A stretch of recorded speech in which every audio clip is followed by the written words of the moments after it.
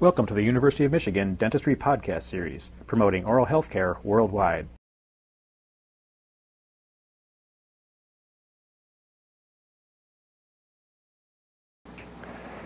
The Department of Educational Resources, which includes a media section and an instructional section, was established at the University of Michigan School of Dentistry in 1969.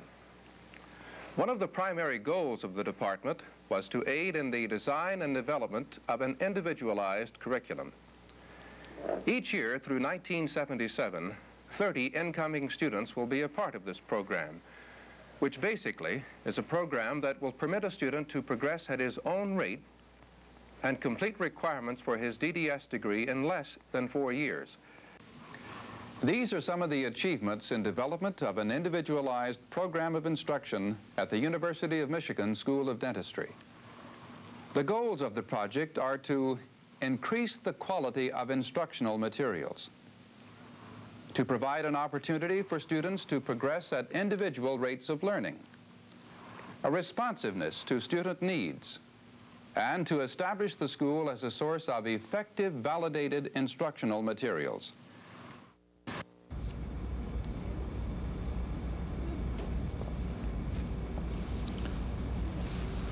Two years ago, the University of Michigan School of Dentistry demonstrated how various types of media are chosen and used in designing an individualized curriculum.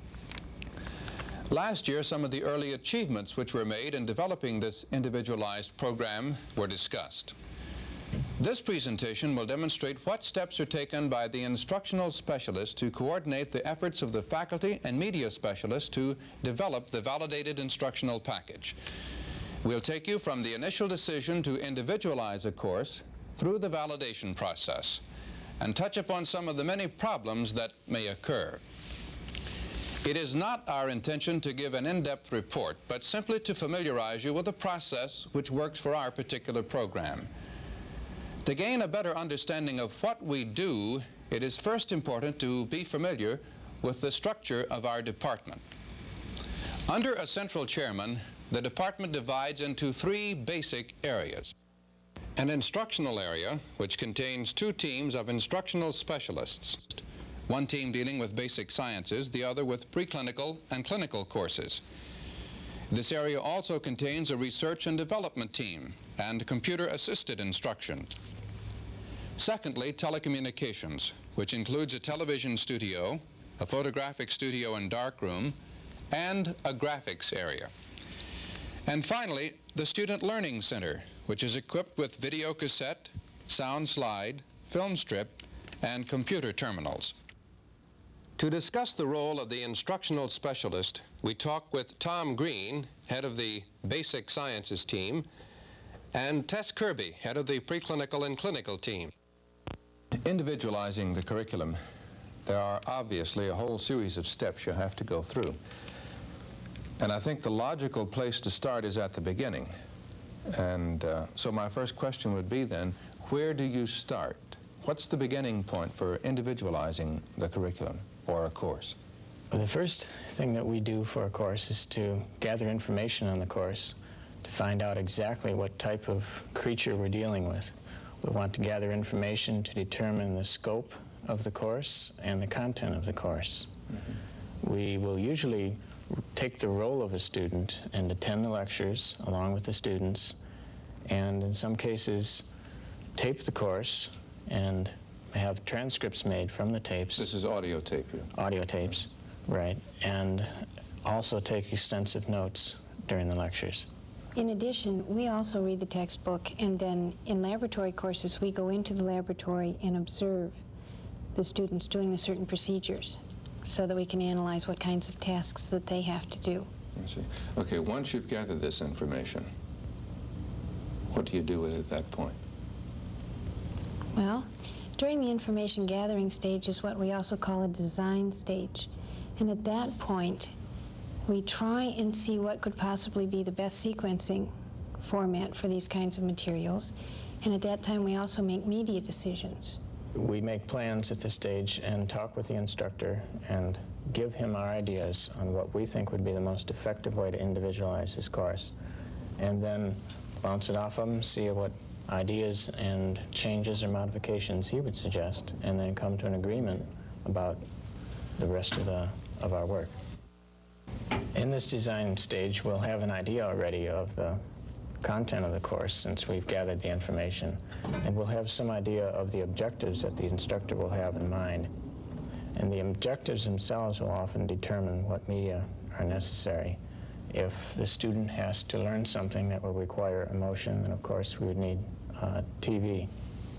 If the student needs, one of the objectives is to learn how to distinguish between, say, a healthy and diseased tissue, then we would need some color. So perhaps color slides or a film strip would be appropriate.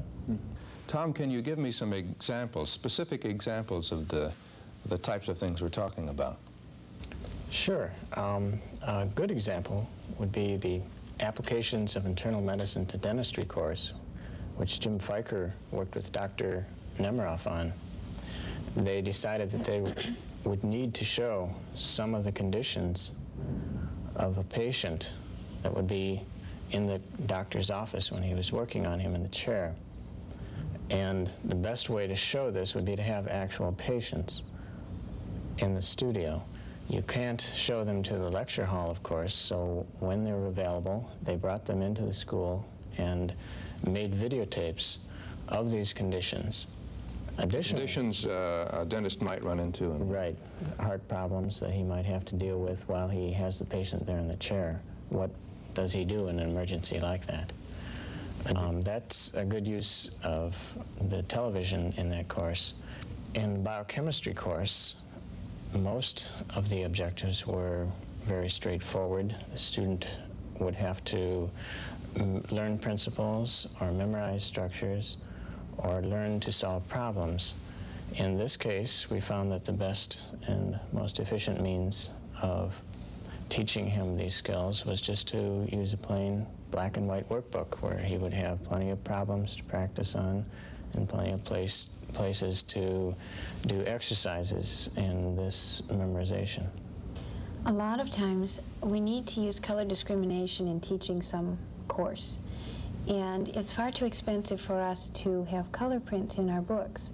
Therefore, we use either slides along with an audio tape, or we also use film strips because they're very portable. It's an inexpensive, small film strip viewer that the student can take home with him and use in conjunction with a workbook. Now, the computer is used in a variety of ways. You can simulate a variety of situations which would be too complex. It's analogous to Tom's example of bringing patients in when they are available. On the computer, you can take a case and add a variety of components, ask the student to react, and it serves also a tutorial function because if the student does not react in a way that would be appropriate at that time, the patient in the computer can have the problem and it would not happen to a live patient. The student can be alerted to the problem and then branch through another learning situation. The computer also is used for testing. We have random sample testing, and a variety of test questions can be put into the computer, say 500 questions for one specific course. A student can go down to our center and on the computer take essentially a test in the same area, say 15 different times, and never receive the same test. He also gets immediate feedback, and the computer can give him his percentage scoring. How about validation? We do generally two types of validation, a validation and ongoing validation as we're developing the materials. We will use a small group of students. You mean ongoing validation, you check step by step as you progress. Right, as we're preparing the materials. As we finish a module, for example, we would have a student go through the materials and get a preliminary idea of where there might be problems or what the good points are. And then after this formative evaluation has taken place and we have a package of the completed materials, we'll use that package on a larger group of students, turn them loose with the whole package, and then analyze their use of the materials, both how they score on tests, for example, and also how they react to the materials, whether they like them, whether they enjoy studying from them, or whether they're not good. Okay, this is a whole series of things in gathering the information, deciding what sort of package it's to go in, or a number of packages, and then validating it step by step, and then an overall validation of the material. Does it always run that smoothly? Do you have any problems, and what sort of problems do you have, if any? Yes, one of the large problems that we have is lack of faculty time. The faculty load here is heavy, and some of the gentlemen don't have very much time. So we can go through the data collection stage, the design stage, go into the production stage, and quite often the instructor simply doesn't have enough time available to get it done sort of quickly. Yeah. He's doing double duty, so to speak, at that. That's correct. If he's teaching a traditional class, as well as trying to individualize that class to provide an alternative for some of the students in that class, he is really doing double duty. Speaking of traditional classes and traditional curriculum, are there problems with that as you're trying to individualize the curriculum? Yes, a couple come to mind. One, in an individualized curriculum that is truly individualized, a student should be able to start and continue on at his own pace until he is through. That means if he wants to finish within 3 years and is capable of doing so and has mastered all of the concepts that are laid out to be mastered, he should in fact be able to finish. A difficulty comes because instructor availability just isn't there for the summer months. For instance, if a student would finish a freshman preclinic course in, we'll say, March, and he still has a month left to go, it is fruitless for him to begin the sophomore preclinic course because he still has to take the summer rest. We don't have a truly flexible staffing yet. Another problem is that we have not been able to flow smoothly through the curriculum. We have tried to start with the freshman year and then proceed logically through the senior year.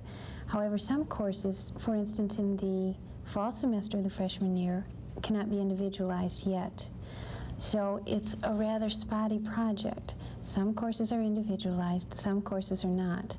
How much time is involved from the first step, gathering the information, to the finished product for the student to use? On an average, we're talking about a year to 16 months. The first 3 or 4 months will be gathering information while the class is going on. And then the next 6 months or so, 6 or 8 months, would be the actual production of the material, writing of materials, production of the various media that are necessary for the package, and then doing the formative evaluation at the same time as we go along. So at the end of that first year, we've got the materials ready to use in a group of students, and then it takes about 3 or 4 additional months to have the students test them and gather our validation information. Despite the problems, it's been a good program, hasn't it? I think so. It's been a lot of good, favorable reaction from students and faculty as well. Tremendous reaction. Many faculty members who originally started with us to prepare things for the pilot college, which would consist of only 30 persons, they appreciate the material so much that they insist that it be used for their whole class of 150. And many of the students who are not in the pilot group and do not have access to the materials are quite upset and will go to great lengths to get a hold of the materials. The individualization of a dental curriculum is a long process. It takes the combined effort of the faculty, the instructional specialist, the media specialist, and countless other support personnel. But the achievements, in most cases, are rewarding to both the faculty and the student. We hope that by viewing our program at the University of Michigan School of Dentistry, you have gained some insight into the needs of individualizing a dental program. You've been listening to a presentation from the University of Michigan School of Dentistry, which is dedicated to supporting open learning and open educational resources. This recording is licensed under the Creative Commons. It may be reused and redistributed for nonprofit use. Please attribute materials to the University of Michigan School of Dentistry and redistribute under this same license. For more information on how this and other University of Michigan School of Dentistry recordings may be used, visit www.dent.umich.edu/license.